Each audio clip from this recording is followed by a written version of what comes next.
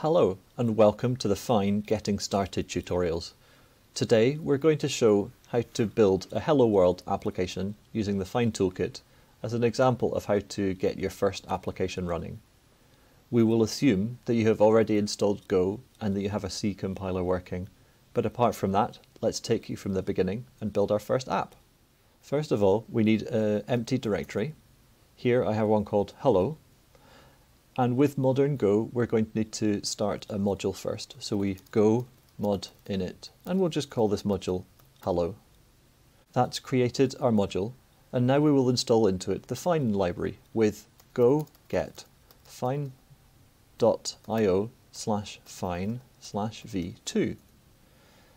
That's everything that we need to set up our project. We can now open it in Visual Studio Code. Just type code and then the current directory.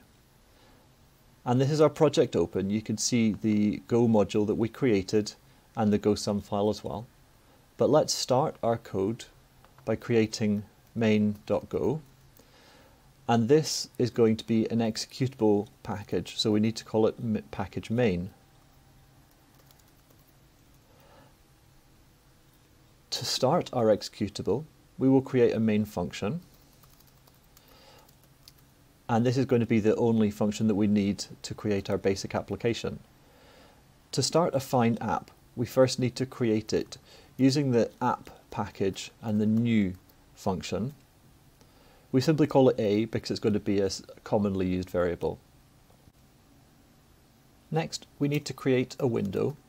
So we create that from the application and call new window, which needs a title set. We'll say hello world. This title will appear above most windows on a desktop, but probably not on mobile devices. Next, we need to add some content to the window. So we will say set content. We will pass this just a simple label widget. We create this using widget.newLabel, and we will just pass that the string hello world. And that's all that's necessary to set up the window and its content, but we need to show it. And also we need to run the application. If we call show and run, that's a shortcut for both of those items. And so that is our full Hello World application. And if we just go back to our terminal, then we can go and run this application. And as you can see, this is showing us a new window with Hello World as the content, and the window by default is set to the right size to show this item.